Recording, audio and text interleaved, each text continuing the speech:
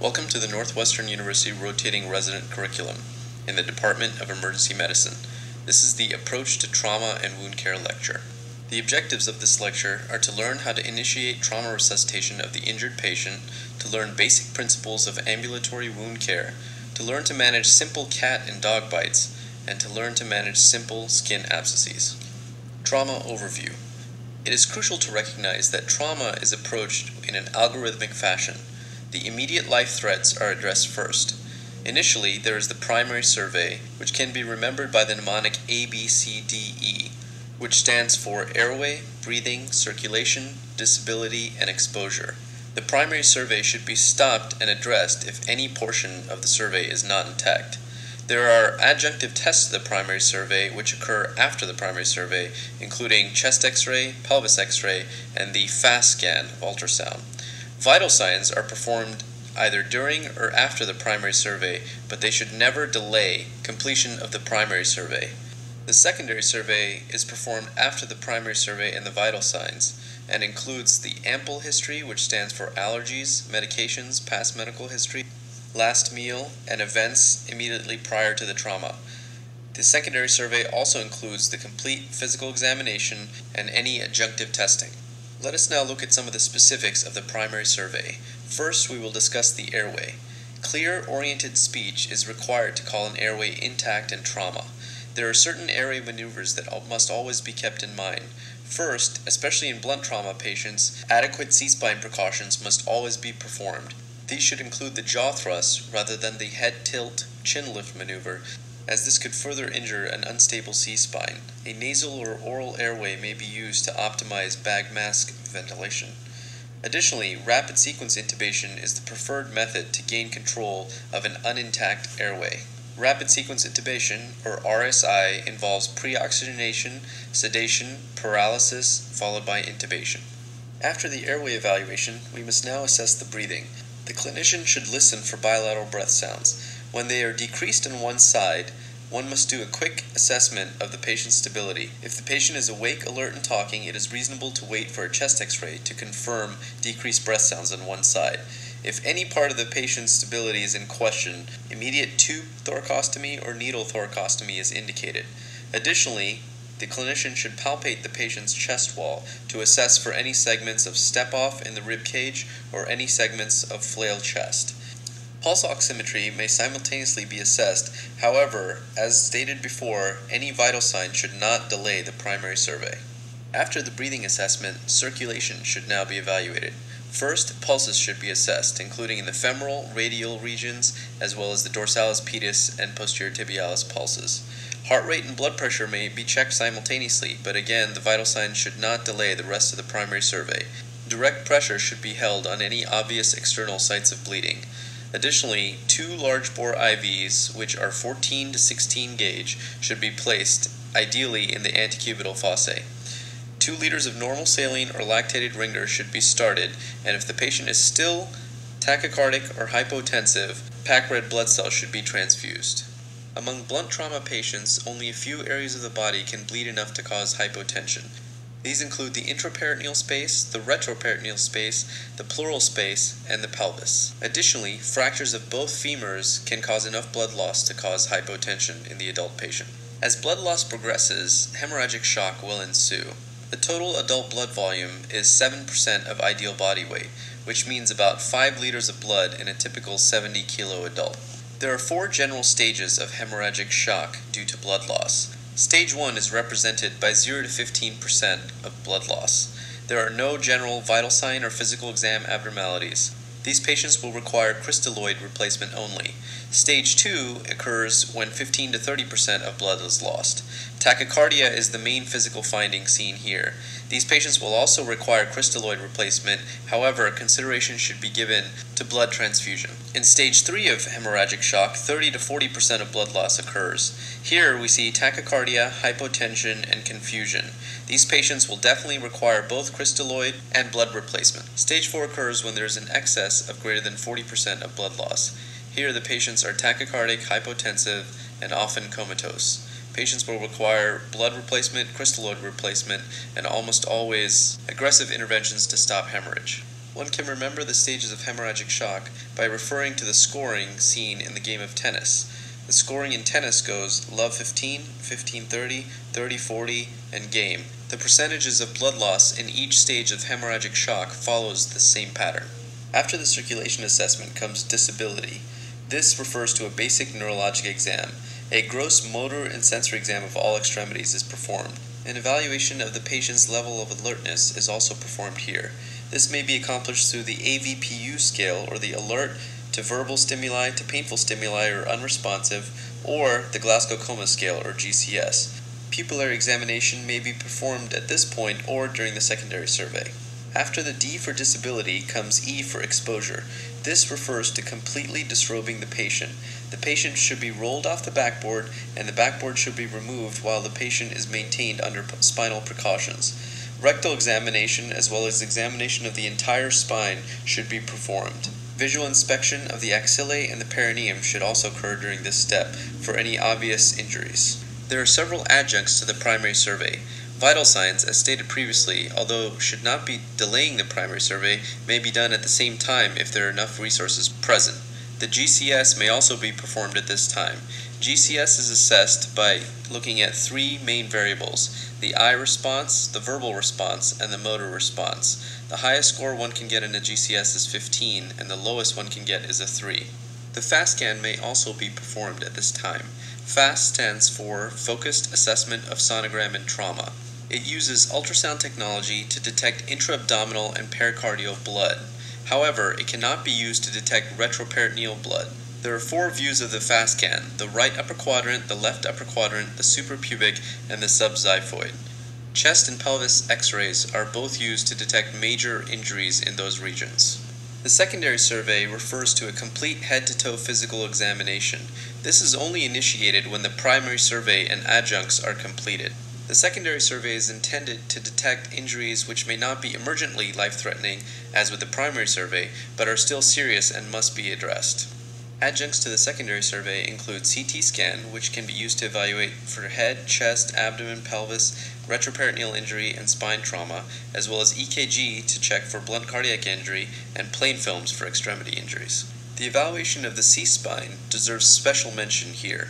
In an effort to reduce unnecessary radiographs, the NEXUS Criteria were developed. This is a prospectively validated 34,000 plus patient study which shows 99.6% sensitivity for C-spine injury. X-rays are not necessary if all of the following conditions are met. The patient must lack midline C-spine tenderness, they must not be altered or intoxicated, there must be no distracting injury that may preclude adequate examination of the C-spine, and there must be no focal neurologic deficit. If all these conditions are met, radiographic evaluation of the C-spine is not necessary. We will now turn our attention from major trauma to simple lacerations and abscesses. The goals of wound repair include cosmesis, hemostasis, and infection prevention. The physiology of wound healing occurs at the following peak times. On the order of hours, coagulation and vasospasm occurs. In the 48-hour range, there is complete epithelialization, which means that the initial dressing may be removed at this time. Angiogenesis peaks at 4 days, and collagen formation peaks at 7 days. Wounds take about 6 months to heal completely, and even then, the tensile strength of the skin returns to only about 80% of normal. Wound healing is impaired by diabetes, steroids, sunlight, and coagulopathies. Important elements of history in wound assessment include mechanism of injury, contamination, timing of the wound, and the tetanus status of the patient. Timing of the wound is crucial. Non-facial wounds must be closed within 6 hours. Clean facial wounds can be closed if less than 24 hours have elapsed. Consider delayed primary closure if unsure about infection potential. Delayed primary closure refers to closure of the wound in a follow-up setting after the initial wound is cleansed. Tetanus immunization should be given if greater than 10 years for a clean wound and greater than 5 years have elapsed for any visibly contaminated wound. The size of the suture placed and the time to removal depends on the location of the laceration. Facial lacerations require 6-0 suture, which is the smallest kind easily available, and should be removed in 5 days. The digits require 5-0 suture and should be removed in 5 to 7 days. The hands, 4-0 suture in 7 days, and every other part of the body requires 3-0 or 4-0 sutures and should be removed in 10 to 14 days. Generally speaking, nylon sutures should be used externally, and vicryl should be used for deep sutures. Special cases include intraoral or tongue lacerations, which require chromic gut sutures, vermilion border lacerations, which require nylon sutures but a regional nerve block so as not to distort the anatomy. Scalp lacerations require the galea to be sutured to prevent hematoma or fibrosis of the scalp. Hair may be trimmed but never shaved, as this may predispose to infection. Eyebrows should never ever be shaved, as 20% of the time they will not grow back. Any ear lacerations should have the cartilage covered, and this may require a pressure dressing to prevent ear hematoma. The steps before actual suturing may be even more important than the suturing itself. First, anesthesia is applied. Lidocaine 1% without epinephrine is given. A useful rule of thumb to remember the maximum dose of lidocaine 1% without epi that may be given is to take the patient's weight in kilograms and divide by 2. For example, for a 70-kilo adult, 35 mL of 1% lidocaine without epi is the maximum dose to avoid lidocaine toxicity. If the patient is allergic to lidocaine, then procaine or tetracaine may be used, as these are ester compounds rather than lidocaine, which is an amide compound. Epinephrine may be used for the face and the scalp, except for the nose and the ears. Slow injection with a 27-gauge needle minimizes the pain on infiltration of lidocaine. After a local anesthetic is administered, irrigation is performed. Irrigation is the single most important preventive measure for infection in wounds. High pressure with saline is preferred, however, several studies have shown that tap water pressure may be acceptable for clean wounds. After irrigation, clean the wound with sterile prep. Non-ionic detergents such as SureCleanse are better than betadine. Full-strength betadine, peroxide, and ionic detergents should always be avoided. Let us now discuss the evaluation of dog and cat bites. Dog and cat bites account for about 1% of all ED visits. The upper extremities are the number one site. Dog bites often cause polymicrobial infections from bacteria such as Pasteurella, Eikenella, Streptococcus, Staphylococcus, gram-negative rods, and anaerobes. The wound type of a dog bite is a tearing or crush injury. 24 hours is the median onset to wound infection in dog bites. Cat bites, on the other hand, are usually monomicrobial, caused by Pasteurella multilacida. Puncture wounds are seen more often than tearing or crush injuries. The onset to wound infection in cat bites is as little as 12 hours. The pictures on the upper left and right demonstrate cat bites. Notice the puncture wound in the center, followed by erythema surrounding and a little bit of streaking seen on both sides. The bottom left two pictures indicate dog bites. Here we can see the tearing or crush lacerations that occur with dog bites. The management of cat and dog bites involves local wound care and prophylaxis of infections. Wound culture is of low yield. Antibiotic prophylaxis is recommended for all cat bites and most dog bites.